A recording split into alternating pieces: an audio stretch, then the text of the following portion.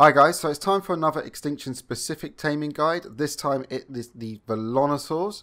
Now these guys are basically walking Gatling turrets. So if I come out of this mode here, if I go into C mode, so I'm just pressing the C key there and I'm doing that. So I'm going to show you the sort of damage they can do. Right, so there's a pack of raptors here. And as you can see, they're just absolutely making mincemeat of them.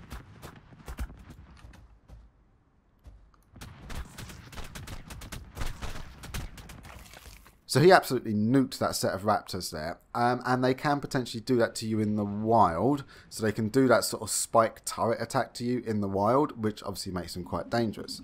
Now, before I go into how we're going to tame them, if that's the case, I want to do a little addendum. Is at the moment, on single player and unofficial, I'm not sure about official, but unofficial and single player, they don't damage you if the PvE setting is on. So that means that if you're on a server like that has a PvE setting on, you should be able to just go over there on something like, you know, a dire bear and just shoot them in the face, essentially. Be able to catch them, shoot them while you're running, bowler them, whatever. You can bowler these guys. I'm not sure if that's going to change, so I'm going to show you how to tame them in the case where they do damage. So in the case where they do damage, you're going to need to take, I'd say, at least 4 regular stone gateways. Have a look at my inventory here. As you can see, just regular stone gateway. And you're going to want a couple of gates to cap off the ends. And we're just going to find one, freeze it, throw the gates over the top. We're going to be going down to the desert biome. So that's down in the bottom right of the map. And we often find a lot of good leveled ones around the sort of south to southwest area. I'll point out what things are in there so you can figure out where you are once you get down there. Right, so I'm in the desert biome, and this over here is kind of the south and southwest side of it. And we find a lot of them over by that metal structure there and kind of coming all the way around there. Basically, these slopes that lead down into where this red obelisk is, they seem to also have quite a lot of them spawning. So let's go and find one. I'll show you this in action. Right, there's a wild one over there. So what I'm going to do is just show you how dangerous they can be. So let's go and land here. Look at that.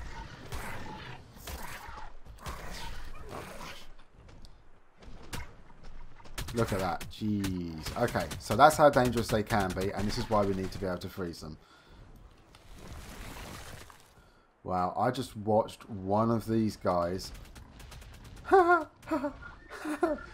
just nuked an entire pack of Velonasaurs. Jesus.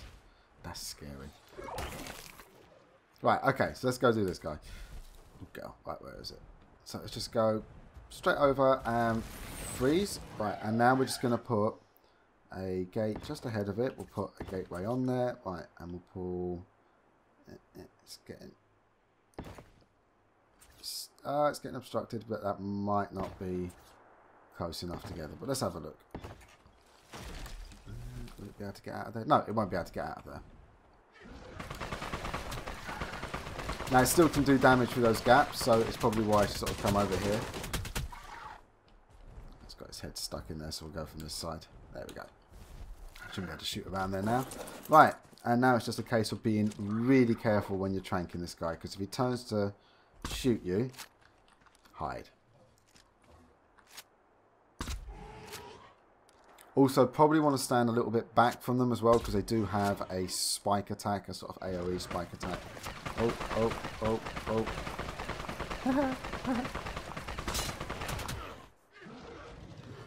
Right, so I did actually break my rifle there. I forgot that I didn't have a very good one on me. Now, I was also going to say, one of the things you might want to do is, once you've got this guy in, you see I only used 4 there, so you might want to take a few extra gates, is sort of build a gate here, and then put another gateway on it, just in front of it, because they do damage even through these gateways here. So you might find that if you sort of run around the front of a gate, you can't get away from it, where if you stand here, you're fine. But, to be perfectly honest, as long as you stand like in front of these pillars, they shouldn't be able to get you. But it might be worth making a point of giving yourself some extra cover, just in case you find that they are shooting through the pillars, because they still will do damage even when their heads are sticking through like something.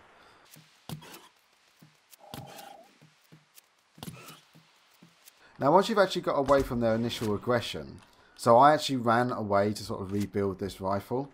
you'll find that when you start shooting them inside one of these cages, they don't necessarily get that aggressive. And there we go. We dropped that fairly easily. They don't take many trank arrows to get them.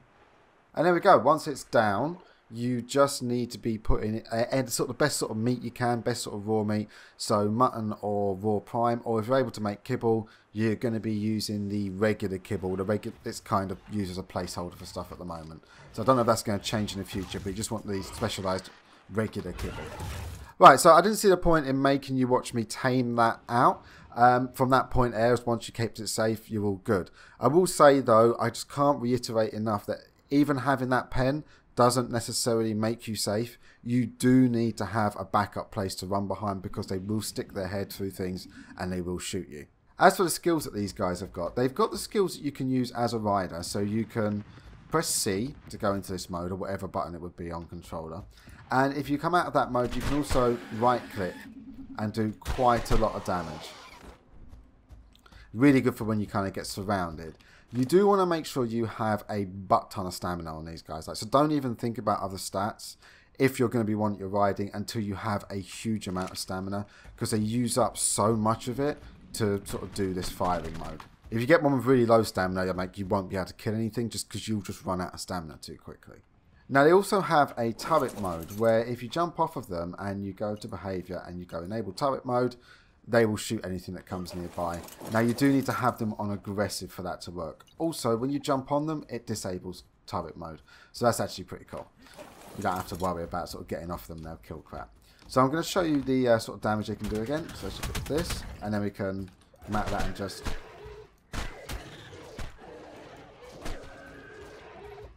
or just fight it. Like that. That's just your regular left click there. While I'm editing the video, I've just realised there's something I forgot to mention when I was recording, and that is that they will do all of these skills when you've got them on follow as a pack. So if you tell them to attack something, they will actually use their Gatling gun, and things get close, they will use their spike attack. So you can use them as a pack creature as well. Just thought I'd add that in there before I started talking about the turret mode.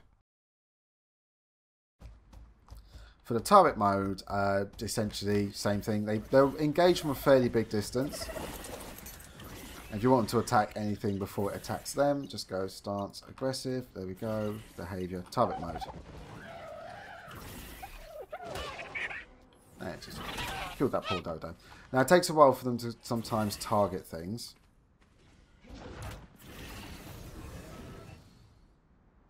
So having several of them around can be pretty good. There you go, it's killing. I watched them do this. Pew pew pew. They also drop flyers to the ground when they're in this mode as well, so that is another really useful thing. So they're pretty damn awesome in turret mode. Now the damage that they do in turret mode is not at all influenced by their actual melee damage. They just do their base damage.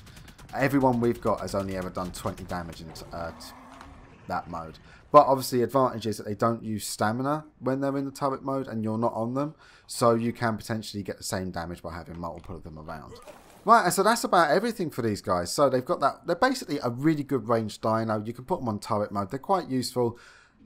Remember, if you're on PvE mode, you just literally need to run up and shoot them. They really won't do that much damage, especially if you're on a dino. If you're on PvP mode, obviously you need to do it this way. And do, once again, make sure you have that backup there to sort of hide behind, because they can shoot through things. Hope this helped you out. Have fun. Catch you all soon.